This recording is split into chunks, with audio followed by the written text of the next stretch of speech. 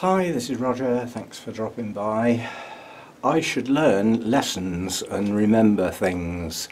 Last year at the Wessex Society AGM, I took a plant in, and they don't do the points competition tables at the AGM, and I did it again this year. So I took my Friedrichsianum in, hoping for success and all this, that and the other, and it nearly didn't make it. I had some idiot pulled out from a, give way junction, basically. It's all in the name, give way to the dual carriageway. Just pulled out in front of me and I had to jam on the brakes.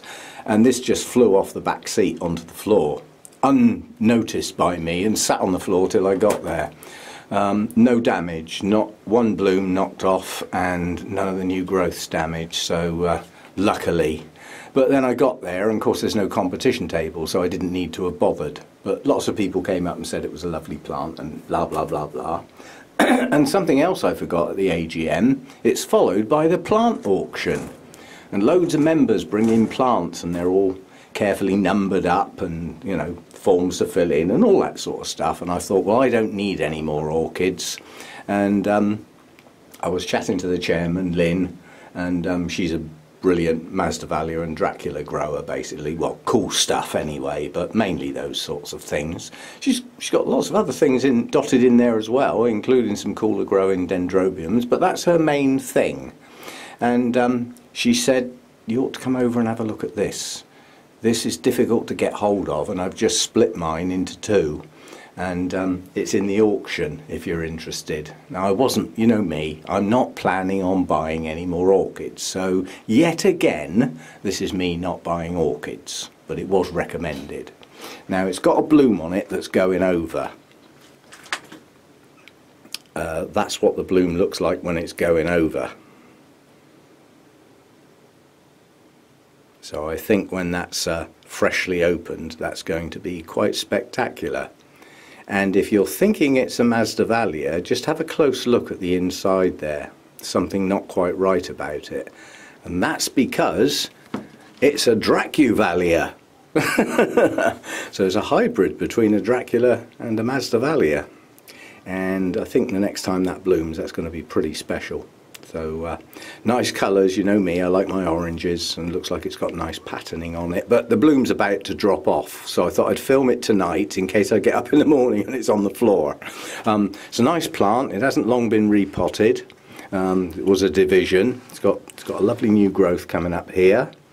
So yeah, I'm sort of quite pleased with that. There's a broken leaf there, or a damaged one, but it's not a bad plant. Not a bad plant at all. And difficult to get hold of, and it's Dracuvallia Aletta Page, and originally that was from Ecuador, I believe, looking at the label. Yeah, so it's done some travels in its time. Anyway, so I got a new plant, and being a Dracuvallia, the blooms come out the top of the plant, so it can stay in that pot now. It's not long been in there. I think it was, what's it say on the label? I think it says it was repotted in, yeah, it was repotted in April 2019. So that's got a good year or more in there. Relatively heavy on the moss, so probably about a year before I need to think about it. So it's going to have to acclimatise now, which it may stall for a while, because Lynn grows cool, and when she grows cool, she means it. Yeah, she's got like a shaded house that doesn't get sun. It never warms up. I think it's like a concrete building, basically, so it permanently stays cool, which is brilliant for these sorts of things. But this one's going to have to acclimatise to my heat, so it may stall for a while. But the telltale sign will be the new growth. If that pushes on and opens a nice clean leaf without any distortions, then it's putting up with the heat and can cope with it due to the high humidity level. But anyway, so we have a new plant. Very attractive. I think that's going to be quite a little showstopper when that gets going and decides to push up another spike, which may be some time. It could take a while. Hasn't long been repotted, so it will be establishing a root system. I don't even know if it had a very good root system, but being one of Lynn's plants that she's had quite a while, and it's a relatively recent division, it should have roots. I'm not going to take it out the pot and check. I'm going to do my trusting thing, which doesn't happen often. But when it's people you know, and you know the standard at which they grow, you can live with it. So anyway, this is me not buying plants, and I bid on it in the auction. It had a reserve on it, I think £10, which is a ridiculous price for a plant like that. In a nursery that would be 25-30 quid at least, especially with a bloom on it. Anyway, somebody bid, and then somebody bid, and somebody bid, and it got up to 15, and I thought, I'm only going to buy one plant. So I bid 16, somebody bid 17, so I bid 20, and everybody shut up. So I got it for 20, which I'm happy to pay. You know, I mean, 10% of that goes to the society anyway. So, yeah, I thought that was a fair price for a plant that's not easy to get hold of. Yeah, one new plant.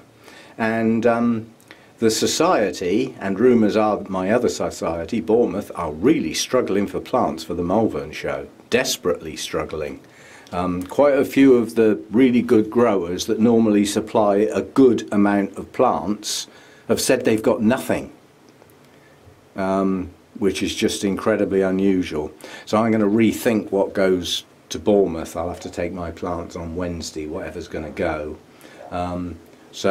I think this one may go. Yeah, on the grounds that these blooms can stick up out the top of the display and look quite nice.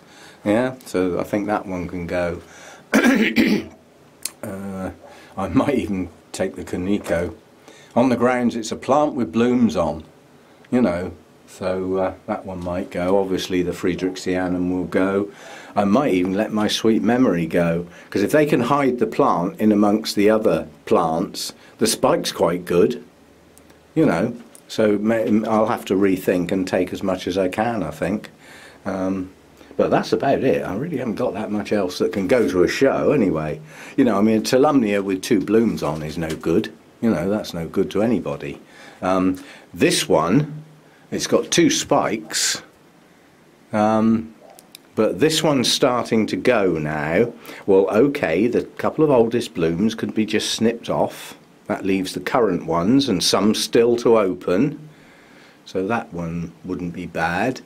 This spike opened probably 3 or 4 days later, so I don't know whether that would last till next weekend, but I think that might be able to go as well. So it might look a bit thin in here for a while. I remember doing that once before. I took most of my plants in bloom to a show, and when I got home after delivering them I thought, oh, all I've got left is green stuff.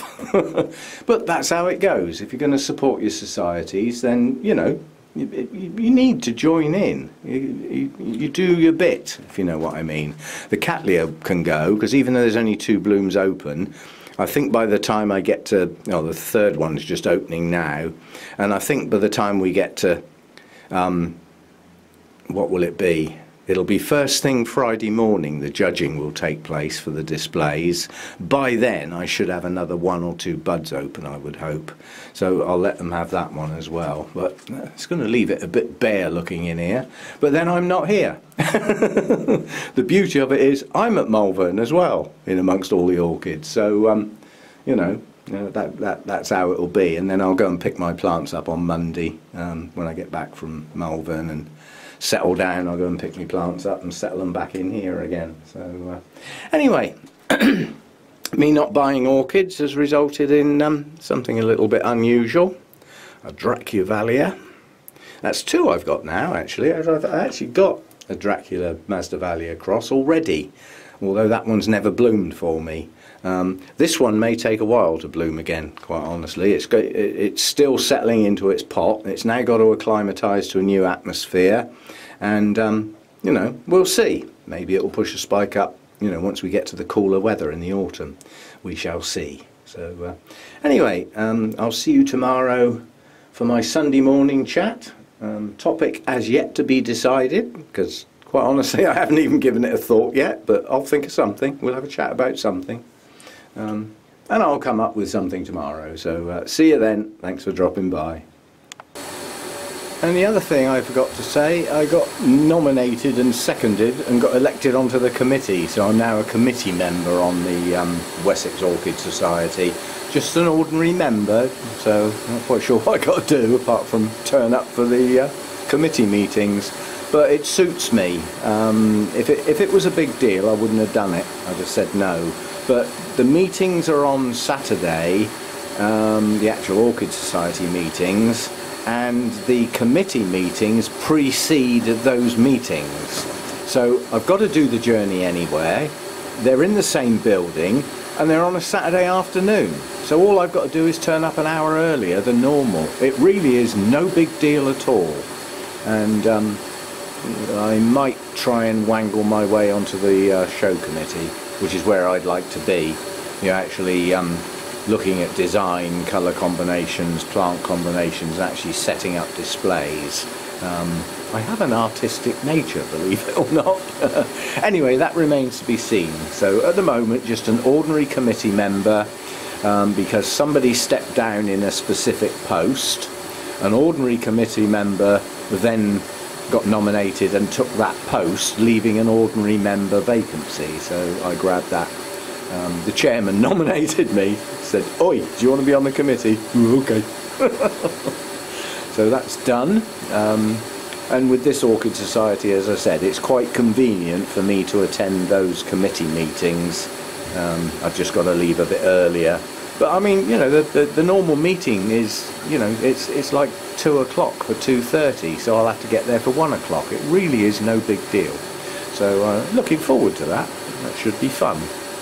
Put some new ideas in and get a new brain into the functioning that's not stuck in the old days and the ancient world and all that sort of stuff, you know. Drag them into the 21st century. No, this lot at Wessex aren't bad. They don't do bad on Facebook, and you know they are slowly but surely getting into the modern, you know, social media side of running an orchid society. There's quite a few of them don't do any of that, but anyway, we shall see how it goes. I'll let you know. Bye for now.